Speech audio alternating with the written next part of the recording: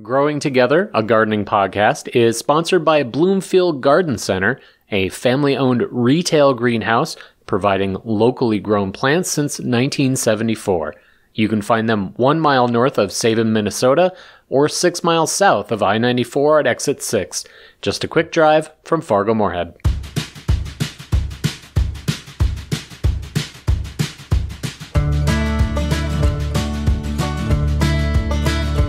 Hello, everyone, and welcome to Growing Together, a gardening podcast with me, John Lamb, and Don Kinsler, a lifelong gardener and the North Dakota State University Extension horticulturist for Cass County. Don, how are you doing? I'm doing great. I always enjoy our weekly chats. Well, and we had to take a little bit of time off because we had the 4th of July and we both had other things planned. Did you have a good 4th? Oh, I had a great 4th.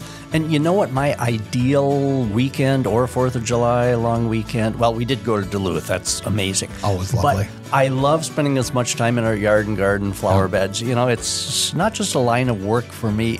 Man, I love it.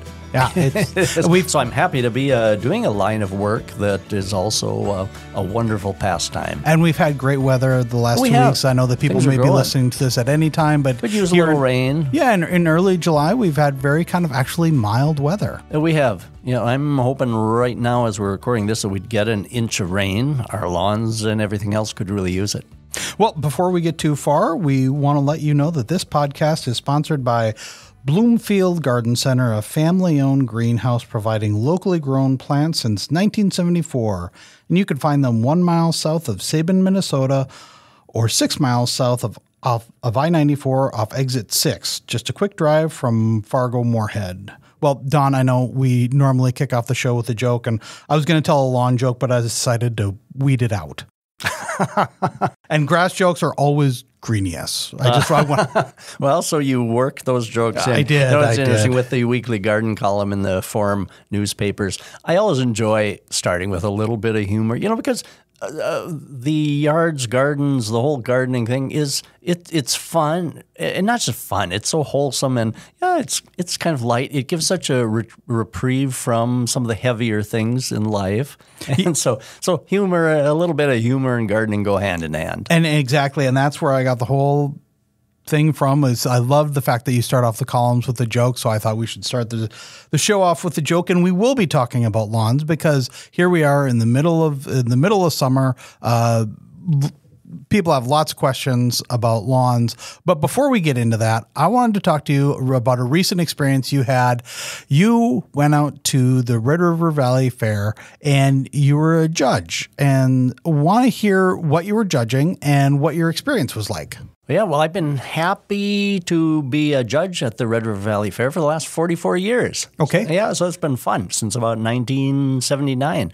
And so I judged two entities or two aspects out at the Red River Valley Fair. I judge the horticulture exhibits in the open class. That's the adult, and there's a youth division also. But then I also judge the 4-H, kids that are members of the Cass County 4-H clubs. And so I judge both of those separately.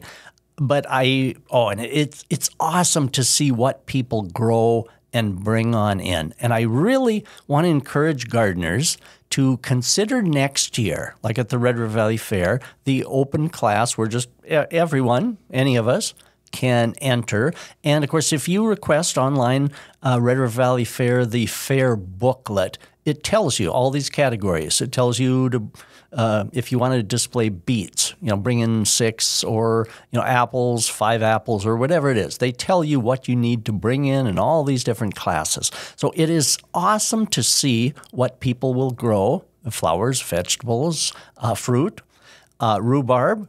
There were some awesome displays of rhubarb. And so if you're kind of thinking about that, you don't have to be some sort of heavy-duty, intense gardener to this. It's not that you have to be in a certain class of gardener to exhibit in that. No, it's for all of us. And isn't it fun to have a blue ribbon winner? Maybe your tomatoes, they're still green this time of year, but if they're fairly good size, or some apples that are developing. The onions that I judged won the grand champion. They were nice for this size of year, a nice plate of onions. And when you're considering entering things, a couple of tips. One is the produce should be clean, wash, if you dig carrots to exhibit them, wash the excess dirt off, and display as many uniform samples as you can. For example, if it calls for 6 radishes, try to get the 6 radishes that look like peas in a pod, because they all judge on uniformity and nice size, good quality, free of insect damage. So anyway, exhibiting like that was probably more of a popular thing in the past, I suppose, but I really want it to become an increasing thing for us. Because, gosh, just think, it's kind of fun for us everyday people to win a blue ribbon on something or red. And I was wondering about that because I'm glad we're talking about this, because I was thinking the fair is usually, I think it's either the second weekend of July, but it's after the 4th, but before the middle of the month, really. And right. It's 10 days. About 10 days. It's 10 days. But so it's before a lot, kind of like the peak produce season. A lot of things aren't quite in yet. Like you think of the fair and you think of like the huge melons or something like that. Right. But it's like with tomatoes, are people bringing in their whole plants then, or are they? How do you judge those? The tomato fruit. Okay. For example, there is a class, since there probably aren't going to be ripe tomatoes in the first part of July, but there's a category for green tomatoes. Okay. So there was a plate of nice green. There was only one entry in that, but that's okay. And I judge each kind of individually. It doesn't mean just because you bring in a plate and it's the only exhibit, you're going to be the winner, but each is judged kind of on its merit in a way. So anyway, a plate of green tomatoes that were really nice and big for this time of year, and that were nice quality, free of blemish. And so, you kind of judge the things based on the time of year. If at this time of year, that's really, really good.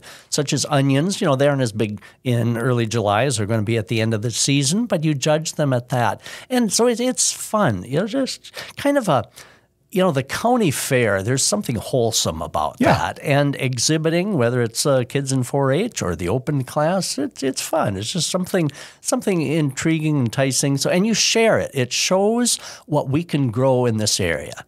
Do you judge other fairs, or has it just been the Red River Valley Fair? It's been the Red River Valley Fair. Okay. Yeah, and if you've ever listened to me, any programming, or read some of our airing, if you notice, I never refer to our climate as challenging or difficult or anything like that. No, gosh, we can grow all kinds of good things. And the fair is a good example when you see all of these things. I think we had, I bet 6 beautiful plates of rhubarb. I was going to say, you got really excited talking about the rhubarb. What made these rhubarbs it was so nice and red. Okay. Nice, the good red variety, and such nice uniform stalks. And, rhubarb is, it's been around since pioneer days in our area. So do they bring in with the leaves too, or do they just trim the tops? Oh, well, it's interesting. So if you read the fair booklet, of course, I say uniformity is important. So, and of course, when you harvest rhubarb, you pull it, don't you? You pull it, and which leaves a little bit of the end stub on.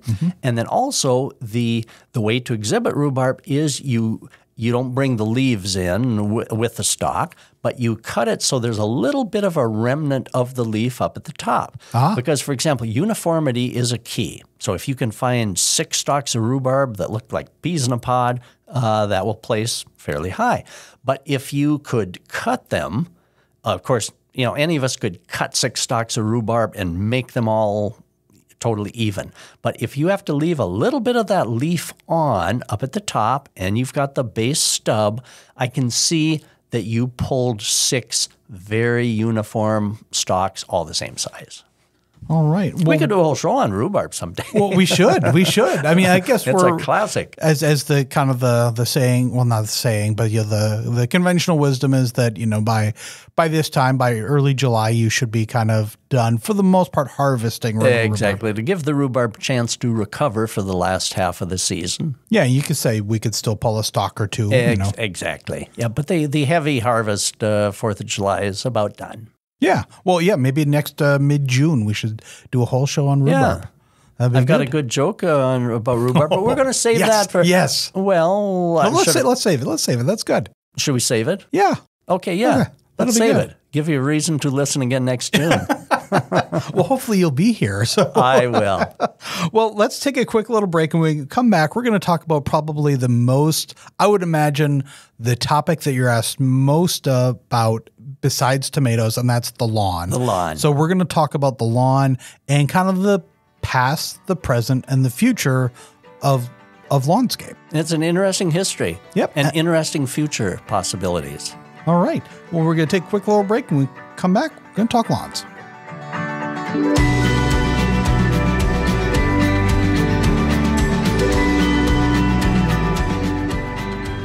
Get 3 months of local news for just 99 cents a month. You'll get unlimited access to the news you need to stay engaged and connected to your community. Visit inforum.com/subscribe now to get 3 months of local news for only 99 cents a month. Okay, so what would you say is what do you get more questions about, lawns or tomatoes? Lawns. Lawns. Everyone's got a, well, I shouldn't say everyone. Man, it's good, but yeah, but people who have lawns, it's right out front. It's the thing that people see, and every time if you have a house or you are renting a house or a condo or a twin home, something like that, when you go out in your yard, that's the first thing you see. It is, but in many ways, the lawn is the canvas on which the rest of your landscape rests. Yep. And so in many cases, yeah, it depends on that lawn. And it'll be fun here as we examine some of the history and the future of the lawns. Well, now you've posed a question, so I will give it back to you. But are lawns becoming a thing of the past? Well, that is a wonderful, wonderful situation to ponder. And so we'll talk about the history, but also there's a trend, and I'm sure you've noticed too, because it's all over social media and all over everywhere, that there are trends away from the historic green lawn. Yep. And so it's kind of fun to ponder, and it would be fun to be able to look into the future a little bit to see what it's going to hold. Yeah. Well, so let's talk a little bit about the history of lawns. How did lawns come to be? And when did we get to this point, we as people, civilization, that we decided all this grass around us, we need to have it cut short? Yeah, it's fun to. So if you do a little online searching the history of lawns, here's what you come up with. Well, it appears that lawns were first trimmed, or grass was first trimmed around medieval castles because you could not have marauders coming up, creeping through tall grass, kind of in the dark of night or whenever to get to your castle. So they started cutting the grass and keeping things clear-cut around the castle so they could see people coming up. So like a defense mechanism. Exactly. And so sometimes they'd have livestock grazing it. Sometimes they'd cut it by hand. But basically, you don't want a whole lot of landscape or tall grass growing around your castle. So that's where it started. And then from there, in old Europe, the large chateaus, it became a thing of prestige. If you had a beautiful grass that was cut and mowed, if you think of the Palace at Versailles, Buckingham Palace, the beautiful gardens, but they also have very beautiful lawns. And so it kind of morphed from a defense mechanism to a thing of beauty and graciousness. If you could afford it, yes. Yeah. You were in the upper class if you could afford to have a beautiful lawn like that. And that transmitted also to North America. When the settlers came from Europe to America, a couple of things happened, such as in the New England area where they had kind of commons, a common area. Sometimes the cattle were allowed to graze out in the common area, and those would keep the grass shorter. So that also, a double purpose thing, feed the cattle and keep the lawn looking kind of pleasant. But in the South especially, with the large plantations, of course, slaves ended up doing the majority of this, but they would keep these beautiful, well-manicured lawns in front of the plantations. And so that also became the thing kind of prestige. If you could afford to have a well-manicured lawn, it just blended well with the whole surroundings. And so it's interesting, the kind of one area of the country versus the other. And then here is the single most important thing that allowed lawns to be for us commoners, the invention of the lawnmower. So when was that? In the late 1800s, And I don't know who the developer was that got the patent on it, but a similar lawnmower to what we had when I was a boy before we got the powered lawnmower, a real type lawnmower. Have you ever used one of those, John? The ones that you push along and it goes click, click, it's click, a click. cylinder of How do you spinning describe blades. that? Yeah. And it's on perfect. 2 wheels. They're kind of front loaded almost. And then there's a back roller usually. Exactly. And you push it and your handle, ours at least, the handle would go up so you could kind of spin it or hang it, I suppose, in a garage. They're heavy. Right, they're heavy, and these blades that would rotate around, and they actually kind of cut the grass. Our modern lawnmowers where the blade spins, they kind of spin off that, cut it by kind of spinning. But those real type mowers actually do give almost like a scissors type cut as that blade cuts the grass. So for some of the finest, maybe you've even noticed in some golf courses will use those. A gang. The mower has a gang of all these smaller real mowers that go over. That gives a very nice cut as long as they keep sharp. But those mowers, as I remember, if you hit a weed that had a little bit of... If you had a yard with oak trees and you had twigs that fell, or he hit an acorn and spun around. But they're kind of fun in a way, in kind of a nostalgic type way. They're quieter, which is the thing I think people like quiet too. Click, click, click, click, click. I think people like it because they were quiet. People have started using them now again, and I think because they're quieter and they're not gas. Yeah, and so for small lawns, you really kind don't of need perfect. So it's kind of fun to see those on the market again. And I'd kind of like to push one just for old time's sake. But anyway, when that mower was invented, all of a sudden, us run-of-the-mill everyday people could afford a lawnmower and afford to keep our lawns cut. Yeah. And so that was late 1800s or so. And so things go along in the 1920s, 1930s. And then after World War II, we got into the area late 40s, early 50s. I call it the Leave It to Beaver era. If you kind of picture their home, and even some of the ads, you have these wonderful, neat little homes, maybe a hedge around out front, neatly trimmed, and the lawn beautiful, and maybe an elderly gentleman with a pipe in his mouth, and he's rolling along his push lawnmower. Very idyllic, Exactly. idyllic neighborhood. There's oddly no trees in the yards. Right, yeah, exactly. Everything looks picture perfect. And the sun is always out. Exactly. And so anyway, that really ushered in kind of the suburban type lawn. And now it's interesting. In those lawns in the 1930s, 1940s, 1950s, clover in that lawn was considered elite. You had a wonderful thing if you had clover in that lawn too. The little white Dutch clover that it mows beautifully. The reason that was considered elite and put in grass mixes because it plays well with lawn grass, kind of blends on in, and it provides nutrients. It's a legume that fixes nitrogen down into the soil. And so it's interesting. It was kind of considered elite if you had that. I remember as a young boy, we had clover in a lawn. It was kind of fun to see if you could find a 4-leaf clover. Oh, yeah. I never did, but I looked. And then at a certain point after World War II and into the 1950s, 2,4-D and lawnweed herbicides, or herbicides that would separate out broadleaves from grasses that could be applied to lawns.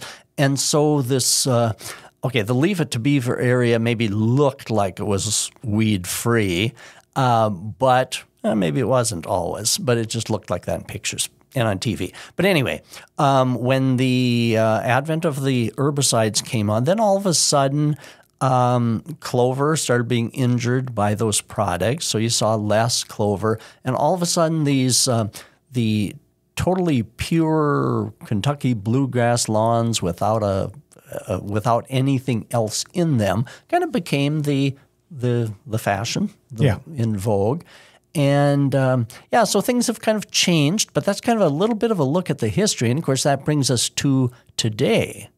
And so it's kind of fun to examine where we are today with our lawns and where we are going into the future. Well, before we get too far, like let's talk about the advantages of a lawn. Like why a lawn at all? We've talked about all these, these developments that we need. And let's say we don't have livestock. We don't have to worry about marauders really anymore. But so what are the advantages to a lawn?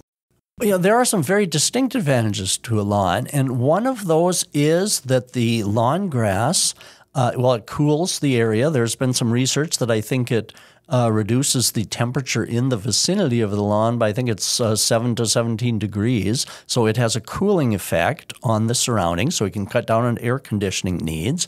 Also, a square area, it's only several feet by several feet, produces enough oxygen for an adult for a day. So it's giving us oxygen. And it also filters dust out of the air. When it's doing its photosynthesis thing, and just think all those little grass plants doing their photosynthesis thing. They remove impurities out of the air, and as rainfall comes down and runs across concrete and things like that, lawn can fill in. When rain comes down off our roof and impurities and all that, as that water runs across lawn grass, the lawn is filtering it. So it doesn't all end up going down the drain and into our rivers and streams. So lawns are a fairly effective filtering mechanism. And so, there are other good things too that lawns do. So they aren't a total suck of resources. Right. They return back to us. Well, gosh, who of us when we were kids didn't enjoy running across the lawn with our bare feet? So they make a good playground. They withstand traffic. There are some alternatives that we'll talk about later that don't withstand foot traffic, but lawns, you can play on it good and it withstands. So some really good reasons why the lawn became so popular as we know it. Well, and also that once you get the lawn established, and we could talk a little bit about seeding a lawn or how to get a lawn started, but they're relatively easy for maintenance, right? Right. And that's the other good things about a lawn is they're kind of easy to establish. When Mary and I moved to our current location, it was all black dirt because we had moved the house on in. We seeded the entire area ourselves, kept it well watered, it established fine. So you don't need really fancy equipment to make lawn seeding work. And also the maintenance is fairly easy. You can mow it. And also, a lawn can be whatever level of maintenance you want it to be. It can be a high maintenance where you're fertilizing twice a year, maybe 4 times a year, applying herbicides, but it can also be fairly maintenance-free. You can opt for a lawn that doesn't need regular watering. Maybe it'll go dormant in the summer, but it comes out of that. And so it can be a low-maintenance lawn too. So you don't have to pour a lot of resources into it. I don't pour a lot of resources into our lawn. I want it to be nice. And so I fertilize it at least once a year. But it can be relatively low maintenance.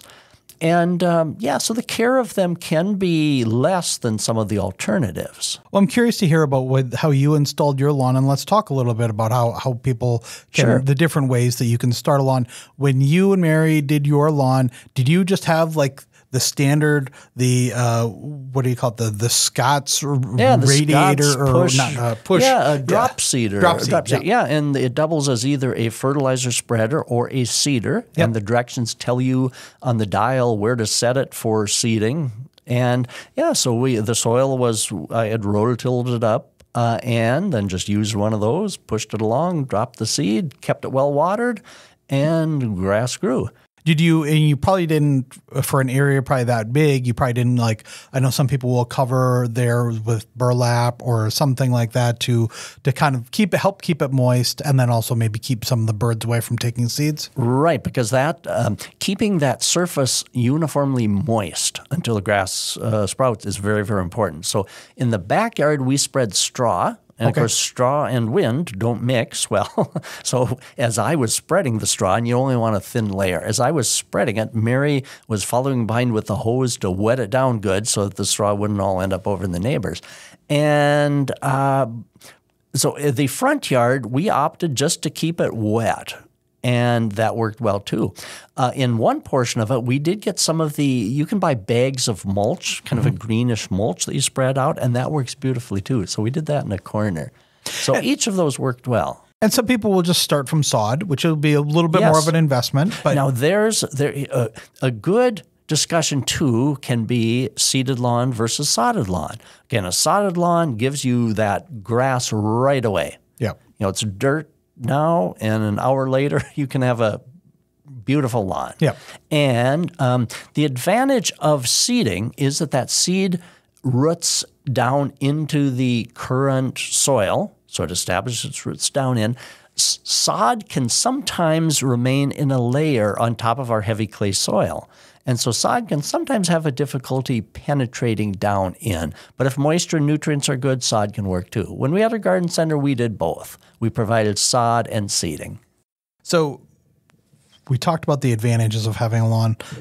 We talked that there's some work too. So what are the disadvantages of having a lawn? We got to talk about the cons as well as the pros. And of course, the disadvantages are, in order to keep a bluegrass lawn, which is a common grass in our area, Kentucky bluegrass, in order to keep that lush and green, it does require a fair amount of water.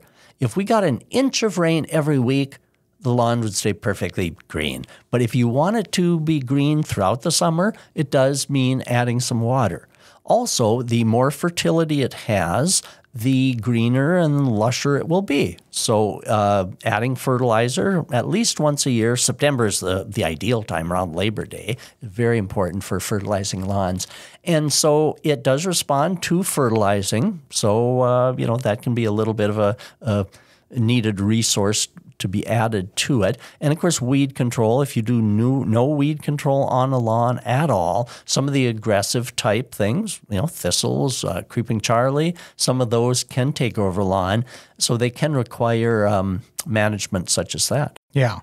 Well, we're going to talk about we're going to talk about the future of lawns, and we're going to talk about some alternatives. But before we do that, we're going to take a quick little break. And when we come back, we're going to be talking about where we see our lawns going.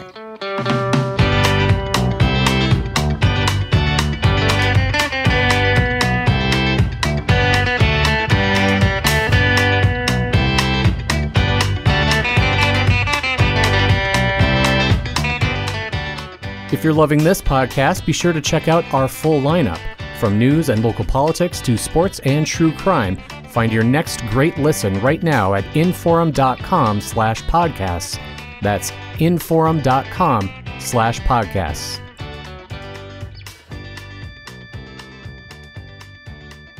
So as we promised this whole show, we're going to talk about the future of lawns and where we see some alternatives to There's a lot of discussion going on about that. It is a big topic now. Especially because we are into our third kind of dryish year. And so in the middle of summers like these, our lawns start going kind of dormant. And if you want it to be really nice, then they require water. So there's a lot of discussion over the last couple of years, increasing discussion as to, is there something we should be doing other than these lawns? Well, and I think there's a lot of different factions to that too, which is that one is that for environmental things, for environmental issues, especially like pollinators, do we want to have something that grass is nice, but could we do something more that was beneficial in that way that would help the pollinators? Right. And of course, if we do something in the lawn that will help the pollinators, that helps our apple trees and our cucumbers and everything else that depends on these pollinators. So what are some of the kind of the ground cover alternatives that people are talking about now? Because, all over social media, there is really a big push for deciding for something else. So if we take a look, there's a number of different ways that a person could go.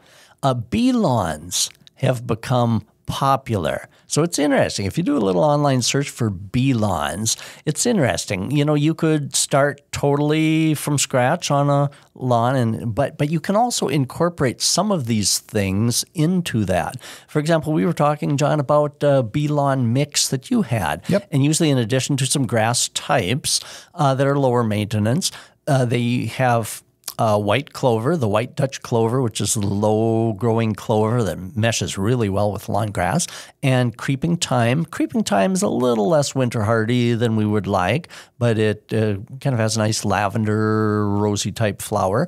And then also a plant called self self-heal. So those mixed in, they will create a lawn, a bee lawn, that the pollinators love. I mean, they're going to provide blossoms kind of throughout from spring through summer and fall. They're going to provide blossoms for our little bees, especially the native bees, to live and thrive and be able to pollinate our crops. So it's really a win-win. It gives the bees something and gives us food, actually. Yeah, we just put down in an area of our lawn that's separated by a walkway. So we have a grass lawn on our backyard on one side, and this other area we were trying to figure out what to do, and we decided, well, let's try a clover lawn just in this area and see how it works. And so I just actually put down the seeds earlier this week. You know, it's been so kind of cool. I thought, well, yeah, maybe this is the best time to get it in now. Right, and things would stay a little more moist too, when you water. I covered it with burlap, or with a burlap-like thing. And so yeah, keeping it moist and keeping watered. So we'll see. It'll take a couple weeks, obviously, for the seeds to set in and germinate. But I'm curious to see, and I'm also curious to see how it does under the dogs. Oh, yeah, that'll be interesting as well. So one alternative is to use your existing lawn and incorporate these things in. There are directions if you take a look to do a little online search for bee lawns, how to convert your existing lawn into a bee lawn. You don't need to totally turn it all black. You can do some seeding into the existing lawn, or you can even use white Dutch clover. And seed that into your lawn. The fall is a great time to do that as well. And so that's a really good alternative, the bee lawn. Or there's also big movements to maybe redo your lawn totally and turn it into a native prairie. A native prairie. There's a gentleman up in Grand Forks that I wrote about a year and a half ago who had turned his Grand Forks front yard into a native prairie with native prairie wildflowers and grasses, and it's beautiful. That'd be that's probably, again, a whole other show that we could do. But using native plants, and that would be really fun. Yeah, exactly. I should mention, too, that anytime we do something, whether it's a bee lawn or the native prairie, none of these are totally carefree. Right. Because, for example, the thistles and things like that we have to deal with in our current lawn grass, we need to deal with those also, even if you have a bee lawn or if you have a native prairie lawn or a prairie planting. The thistles are probably going to find their way too, as well as other weeds. So it's not as though those materials will be totally carefree either. We do need to deal with weeds. For example, the gentleman up in Grand Forks that has done such a beautiful job of the prairie-type wildflower and plantings, he, with an eyedropper, will go through and drop herbicide on the things like the thistles and the quackgrass and other things that are sure to find their way. And, of course, the birds come through and drop this and that and the other seed that comes along. And so there is maintenance on those, too. So none of this is maintenance-free, but that's okay. Sometimes the process of getting close to nature and working with these things, the process is fun, too. Yeah. So it's, what fun would that be if we just sat back and watched everything grow? Working with it, to me, is part of the fun. Yeah, you get to appreciate it. You get to put your hands in there. One of the things I'm curious about is creeping juniper. Yes. If we took a look at other alternatives, okay, we talked about bee lawn, we talked about native prairie-type grass, wildflower planting. Creeping juniper. If you've observed in your own landscape or somebody else, there are junipers that will stay only maybe 2, 3, 4, 6 inches high and just spread outward. And they become massive. At the Horticulture Research Farm, NDSU Horticulture Research Farm, which is about 40 miles west of Fargo, there is a planting of all types of shrubs and trees. And that's coming up in September, too. We got to talk about tour? Yeah, the field day. Okay. We got to talk about that research farm. But anyway, let's do that. At that research farm, which has been in place, I actually did some of the initial plantings along with the founder, Dr. Dale Herman. That would have been in the late 1970s. But anyway, the junipers, the creeping junipers, now are huge, massive, lawn-like. And you could do a little light walking. You can do a little light walking over them. But if you were in an area where you don't walk on the area, creeping junipers fill out quite nicely. Okay. You do need to, they'll have some weeds that'll poke up too that you need to deal with. In addition to that, there are other ground covers that we could use. Ground covers such as ajuga. Are you familiar with that? Yeah. A little low-growing, beautiful blue flower. There are lamium, different ground covers. Now, most of those will not tolerate foot traffic very much because it crushes the stems. Yeah. One thing I was going to mention before we totally leave the bee lawn, do you know that Scott's has a clover lawn? They sell a bag of called clover lawn. It's 100% clover. Okay. You don't need to just have clover in your lawn. You can have clover be the lawn. Okay. And so you can even plant a lawn totally of clover. That will take some foot traffic. And so if you see Scott's brand, I suppose is the most popular national brand. We don't endorse particular brands, but that's certainly the most common. Readily available. And so that's interesting too. So, okay, we took a look at their various ground covers if you don't have a lot of traffic there that can work too. There's one, I don't know if you call it a ground cover, do you call it a weed? It's Creeping Charlie. Creeping Charlie. Now, more often than not, I'm answering questions from people that say, how do I get Creeping Charlie out of my grass? Because it is so hard to kill. Yep.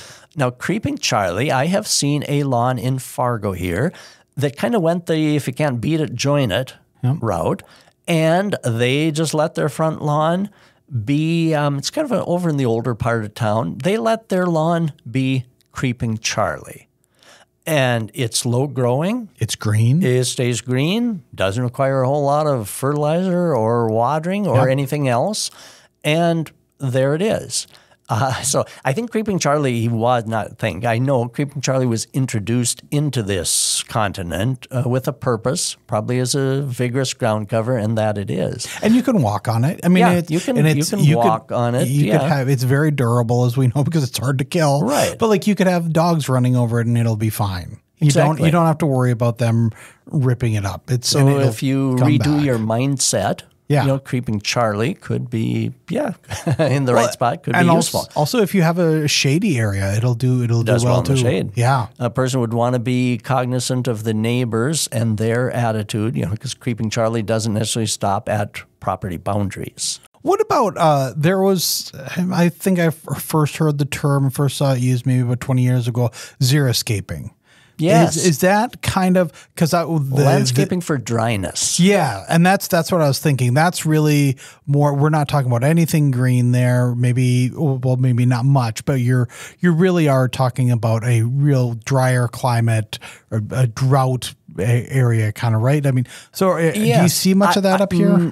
There for a while, for a few years ago, like you mentioned, a person heard that more. Now, instead of kind of purposely planting things for dryness, now a person views it more like, okay, what are some things, maybe native plants, and that's why there's a push towards native plants, native wildflowers, native grasses, that will be beautiful, but yet don't require so much water. So when I think of xeriscape and some of that movement, it was, okay, I may not have the total mental picture, but I see lots of rock mulch. Yes. With maybe a desert type yucca big boulder in it. Here or something. Exactly. Yeah. And so, and that's not totally the picture of xeriscape. But now the idea is maybe use some of the native things that were more adapted to the rainfall that we usually get and that will stay beautiful and give us color, give us greenery, but that don't require as much water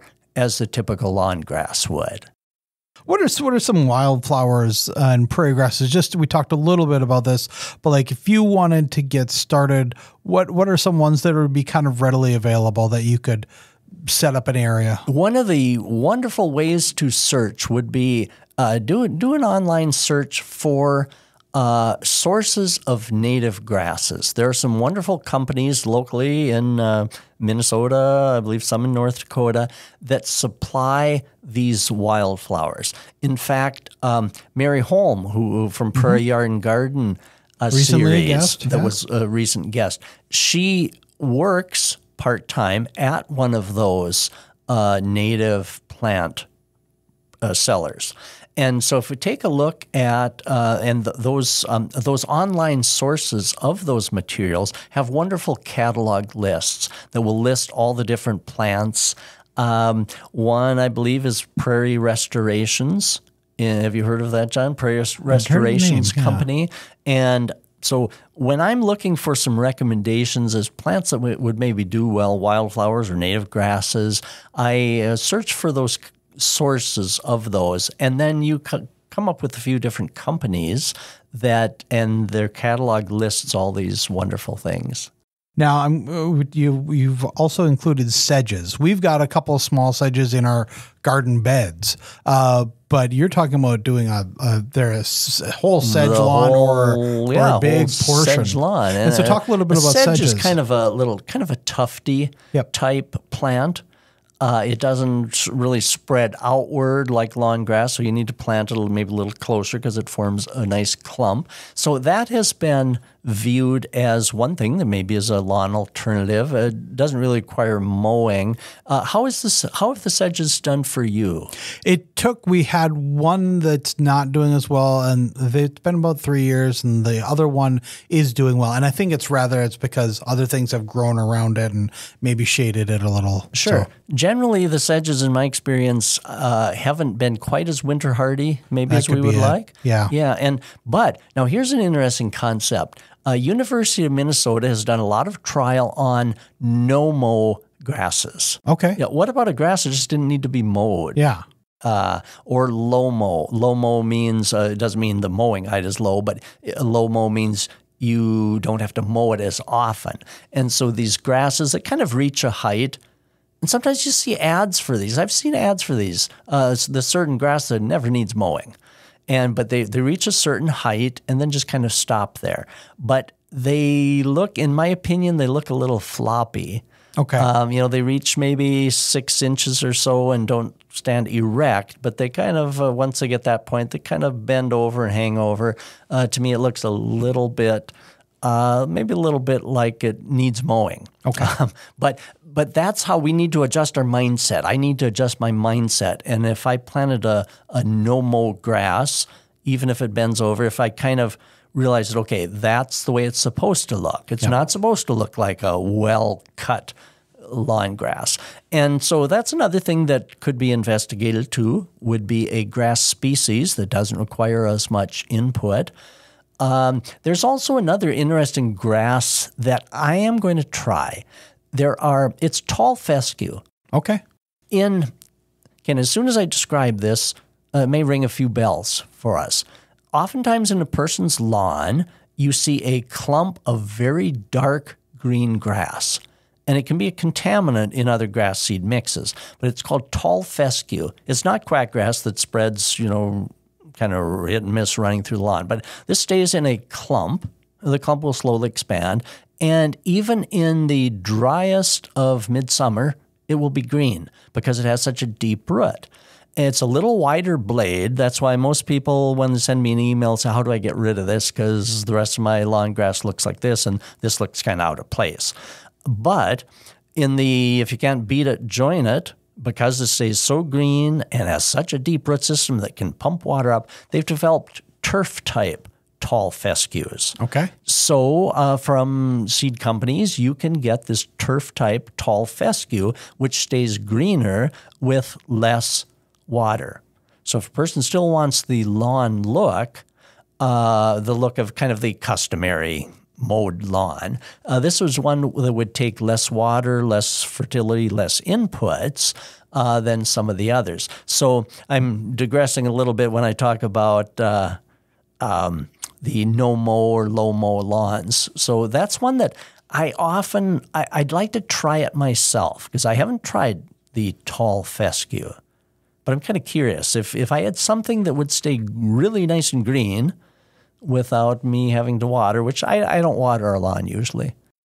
Well, we've talked a lot about lawns, and this is the time of year we want to get out and experience our lawns and be outside.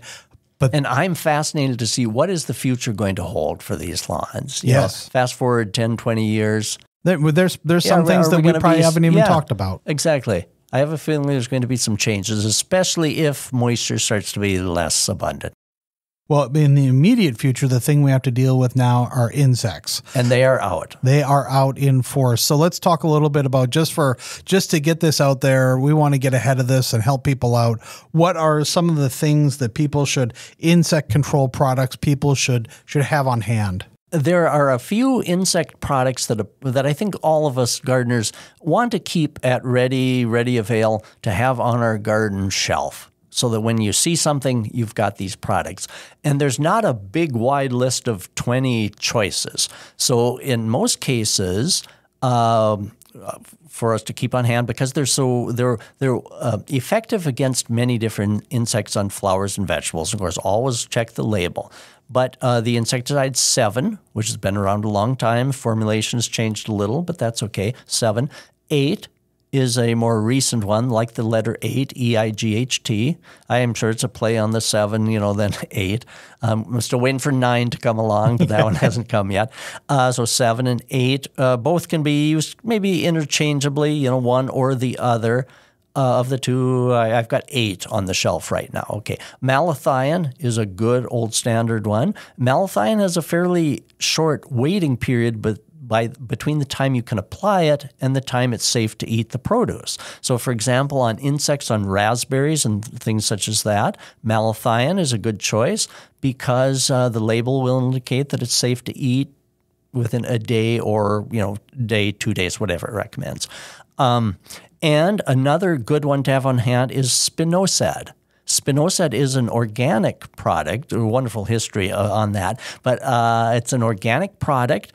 It is one of the few insecticides that is currently effective on Colorado potato beetles. Oh. That has become resistant to almost all of the other insecticides, but spinosad, which is fairly new, is very effective. And plus it's organic. That's another good one to use on like raspberries if you're bothered with those little black beetles that are so annoying on those. And so we talked about 7 or 8, one of those. Malathion is a good one. Spinosad. And so those are wonderful insecticides just to have on hand and readily available. If a person wants, instead of the synthetic insecticides, if you'd like an organic type approach, neem oil or insecticidal soap. Now, sometimes ask, okay, insecticidal soap. I see recipes for Dawn dish soap in water. Can I use that? Well, the answer is no, because Dawn dish soap is a degreaser and other dishwashing soaps, and plants have a natural waxy coating, and those degreaser type dishwashing liquids can break down adversely, break down the waxy coating on plants. So insecticidal soap was formatted so it's plant friendly. Okay. And also neem oil is another one that you see for an organic choice. It's more to understand, though, that those organic products, neem oil, insecticidal soap, have to contact the insect itself. Okay. They don't leave a residue that if the insect eats it, it's going to die. So it has to actively coat that little insect for it to die.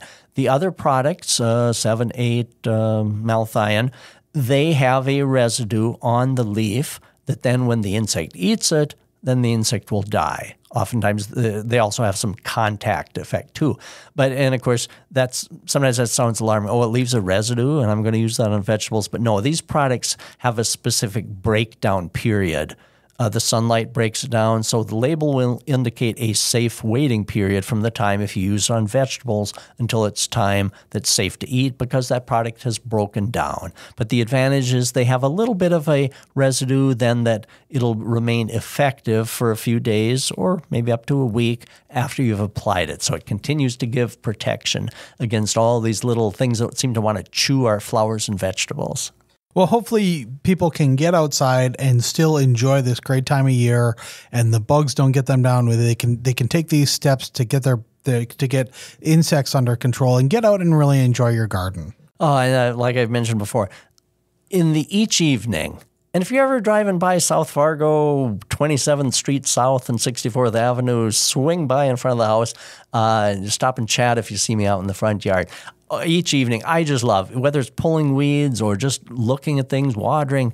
Man, I'm just soaking it all in. This time of year is just, I love it. I'm sure you feel the same way with your lawn and garden and vegetables. It's great. It's great after we get late afternoon sun, but after that goes behind the garage, we get a little bit of shade, and this area that we're setting up to be kind of our relax area with the clover lawn. Things are coming together, but yeah, it is so nice. In the morning now, I've gotten myself into the habit of getting up earlier, going out, doing a little bit of weeding, doing my watering then. So it's nice those to are have two those. key times. Isn't it fun when the sun's kind of coming up and early morning, and then you're out working on these things, or in the evening? Those are the two key times.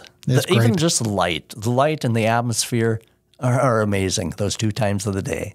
Well, that's going to do it for another episode of Growing Together. Don, if people have questions, what's the best way to reach you? Yeah, give me an email, send me a photo if you like of any issues that you have, or even send me successes that you have. Yeah. Too. I love hearing about those. Or suggestions for the show. Yes, definitely. Donald.Kinsler, spelled Kinzler, at ndsu.edu. All right, well, that's going to do it for this week. We'll see you next week. And have a great week, everyone. Growing Together, a gardening podcast, is sponsored by Bloomfield Garden Center, a family-owned retail greenhouse providing locally grown plants since 1974. You can find them 1 mile north of Sabin, Minnesota, or 6 miles south of I-94 at exit 6. Just a quick drive from Fargo-Moorhead.